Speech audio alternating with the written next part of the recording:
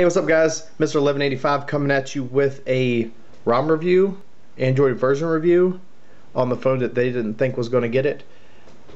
It's November 4th. Check it out.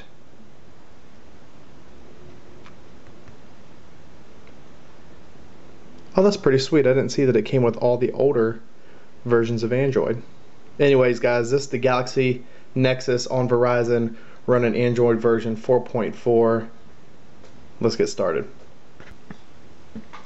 Okay, as you can see, I'm running the launcher on both my S4 and my Galaxy Nexus.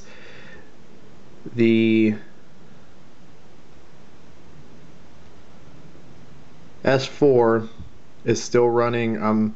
I just have the launcher over a ROM, so I'm still running Android version 4.2.2. And you'll see on the Nexus, I did flash the ROM for Android version KitKat 4.4.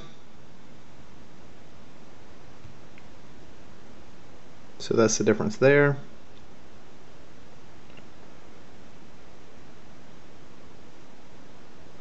Then there's the little Easter egg for KitKat. So there you go. Alright, as far as the S4 goes, you can swipe over to Google, but the voice recognition does not work as it does on the Galaxy Nexus. So I can say, "Hey Google," and only the Galaxy Nexus picked me up.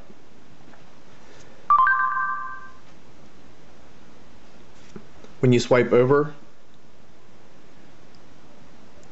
Google,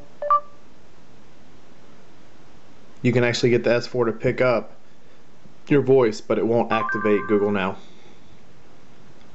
So we can do, "What's the weather going to be tomorrow?" Tomorrow's forecast for Charlotte is 57 degrees and partly cloudy. So you'll see something's going on with the voice and Google Now on the S4. Don't know what it is. I might just have to reflash the APK, but you can see it's not working on the S4. But the cards are working, and the fact that you can swipe from the home screen works, so that's awesome.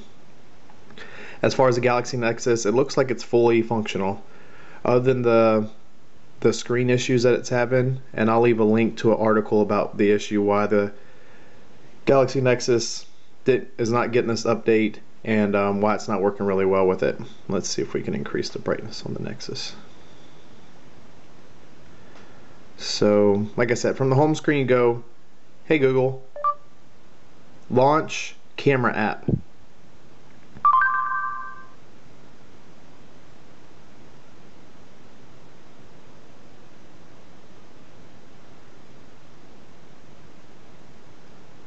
And there it goes. Opening app. And it launches the camera app. While we're on the camera, I'll go ahead and show you that it does have Photosphere. From what I'm understanding, I haven't used this yet, but the rendering on the Photosphere is a lot quicker. You can go into pictures. Everything's really responsive, but obviously it's not on new specs. This is running, I think, 1 gig of RAM on a lot older processor. So, and if this thing reboots in the middle of all this, it's been rebooting quite frequent when I've been playing with it, but when I leave it alone, it's acting great. So so you will see that there's only apps, just like on the Nexus. There's only apps on this page, so you have to hold to get your widgets, wallpapers, and settings. Then you can see I have different pages here. I'll go over here to the Nexus, but when you take something off a page and remove it, the page doesn't just stay there empty, it deletes a page. So we can take that away, and now we're down to just one page. I think that's awesome. I've never been one to use a ton of pages, so it's worked out well for me. A couple other things, you'll see that this is the launcher on the S4, and I don't know if there's APK for the new dialer. I don't have it on here of the stock TouchWiz launcher or TouchWiz dialer, but you will see I can launch this on the Nexus, and it's got this really cool feature of searching nearby places or searching your contacts. So we'll do Robert, and you'll see names and numbers come up, and then you'll see local area companies come up. So we can do something like Chinese food,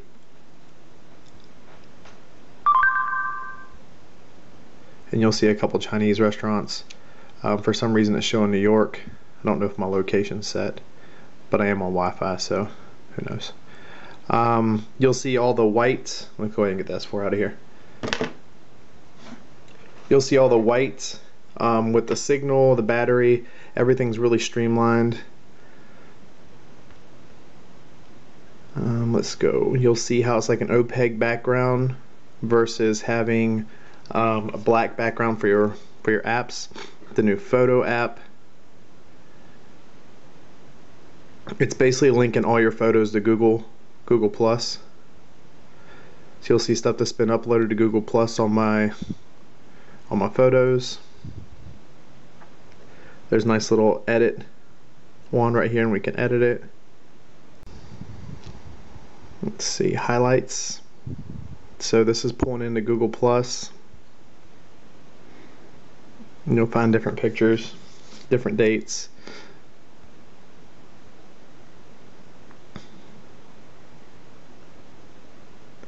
Then you can enhance them, which is pretty sweet. So a lot of cool new things integrating Google now, Google Plus. So here's a puppy picture. So obviously, like I said, the Nexus doesn't have the top of the line specs, but it's sweet that it's running 4.4. From what I understand, there's not going to be an OTA because of the issues with chipset and the screen and the resolution. There's a whole bunch to it, and I didn't read up on it as well as I probably should have, but I'll leave a link in the video about the issues with this phone not being able to run 4.4 as efficiently. So we've gone over smarter calling. Let's go ahead and let's pull a photo. Actually, okay, so you're gonna see a reboot. The rest of this KitKat bar will be gone. You can see the Jelly Bean boot image. So it's not anything new. This is the same boot animation that I had with 4.3, 4.2. So that part hasn't changed. Now it might have changed on the Nexus 5 or the Nexus 4, but with this one it's not. Cool, so let's start from the lock screen. As you can see, and this might be because I have it unchecked, I've got the time widget on my lock screen, but I can't do anything with it. I can pull over here to the camera, or if you'll see here on the bottom there's a camera button. If you touch it, it pulls the camera out and you can launch right from here.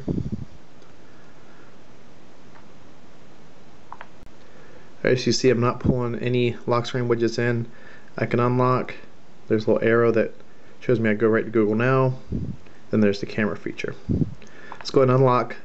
Let's go to settings. You can see just the button layout, everything looks a little nicer, cleaner, everything's white. The settings icon, the gear is just rounder. So little things like that, location versus having a GPS button. Let's go into settings. Let's go into security, and we'll go into enable widgets. Alright, now that we've done that, go ahead and lock it.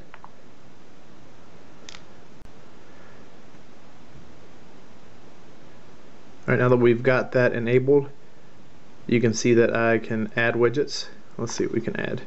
Let's add calendar, so we can scroll through the calendar. We can swipe back to the time, we go to camera, we can add another one. We can, let's see, Google Keep.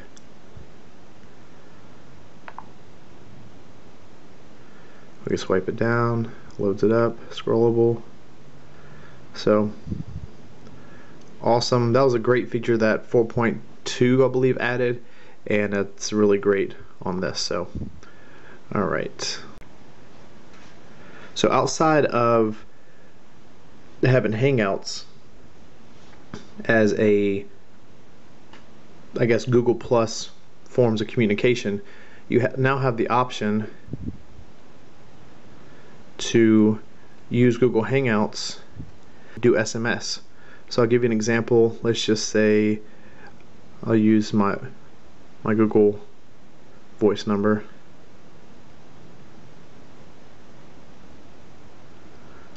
So type that in, and I can literally send an SMS to that number. Now granted, my SIM card isn't in, so I won't be able to send it, but you can literally do SMS. You can call right from it. Let's see. People and options, so I'm guessing you can do notifications for this specific person.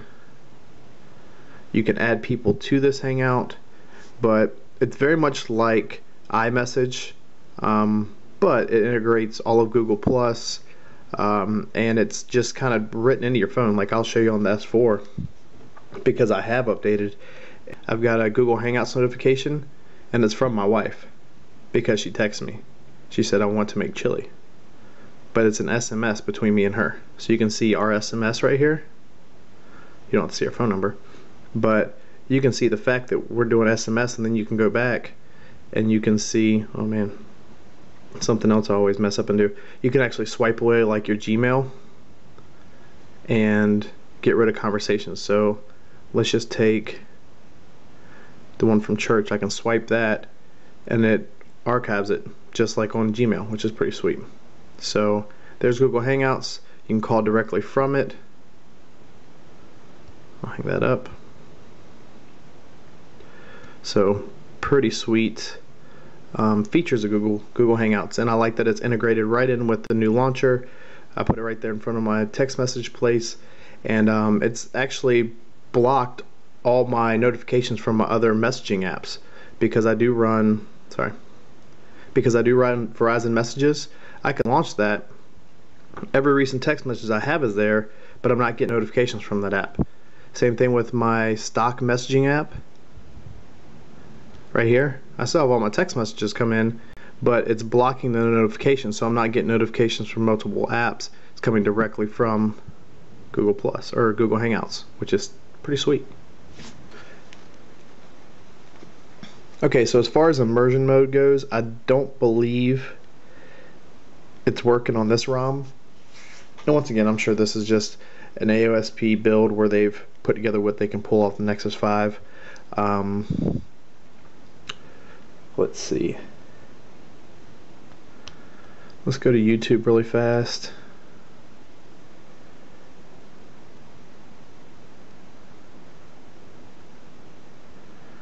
Go to uploads.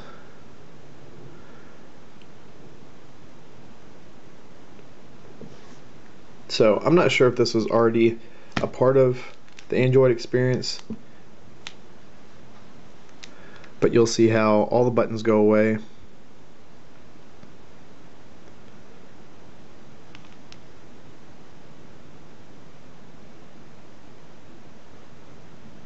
All the buttons go away, the notification bar, everything goes away right away. And it's not just buttons hiding over here, like you have the full real estate of the screen, which is fantastic. Now if we can get something to play.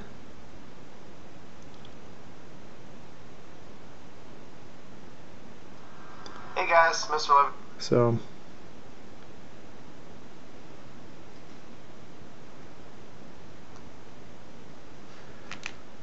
cut the volume off on that, but you can see right away you have full screen real estate, which is awesome. Touch it and you go right to your notifications, check those while everything's still playing. Go right into multitasking, something that the multitasking doesn't have on this ROM, and it might on the stock version or other ROMs, but there's no quick close all buttons, so you can close them all that way. And you might have seen as I launched the video, there's almost, it looks like static Let's see if we can get it to happen again. When we go to launch a video, you'll see static happen. And I think it's all just to do with this particular phone. Not this individual phone, but this model. Let's see. We'll launch another YouTube video of mine.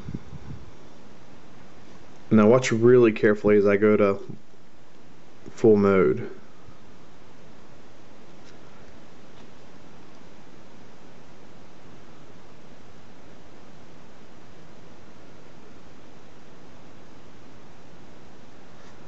Alright.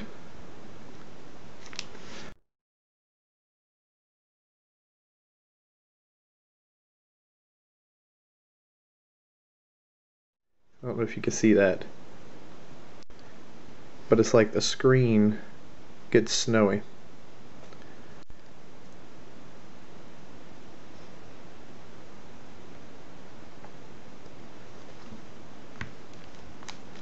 Alright, one really cool feature that I'll tell you about with Google Play.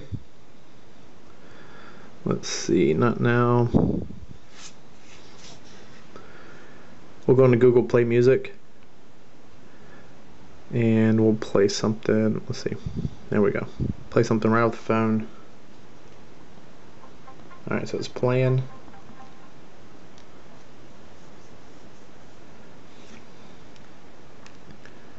Now once you lock the screen,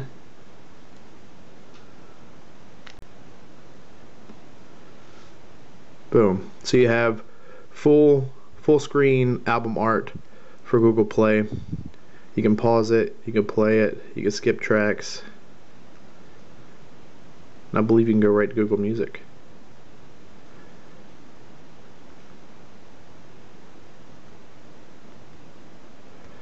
Maybe not. So, really cool feature. Love the fact that it does that.